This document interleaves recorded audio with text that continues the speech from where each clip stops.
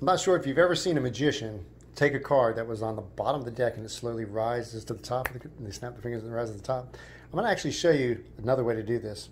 If you have a card that's somewhere near the bottom of the deck, and you just kind of go like this, you can actually cause it to melt all the way to the top. And you could visually cause that card to melt all the way back down to the bottom.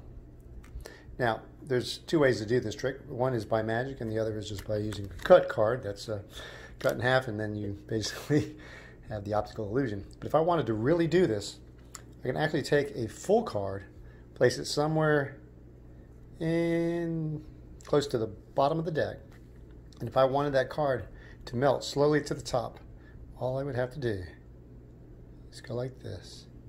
The card should melt all the way to the top of the deck. Now, if I wanted it to come out again, I can show you that it did actually melt to the top.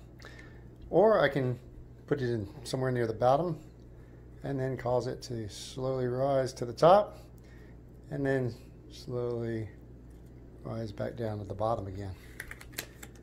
Now, I don't know. I guess that would be real magic.